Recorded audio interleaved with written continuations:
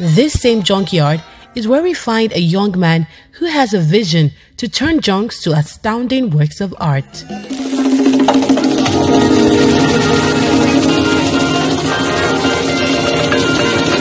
My name is Dotun Popoola. I'm an artist, a painter and a sculptor. I studied fine art from Auchi Polytechnic and Obafemi Awolowo University. And I finished 2008 from the university, and I did my master's degree in painting. My first degree was in sculpture, and since then I've been practicing both my painting and my sculpture. As a student in Obafemi Awolowo University, Dotun showed signs of brilliance and uniqueness, so much that some of his works adorn the Department of Fine and Applied Art till date. If you see what he does, especially if you link it with where he's coming from, his story, you can tell that at the end of the day, anybody can make it out of anywhere. I mean, he's just a young guy. I mean, a young boy. I'm sure when he started doing all of these things, people probably laugh at him and think he's crazy. But then he has made art into taking what people didn't even care about and made it into something superbly magical. So in the minds of a lot of people, the impact is almost unprecedented.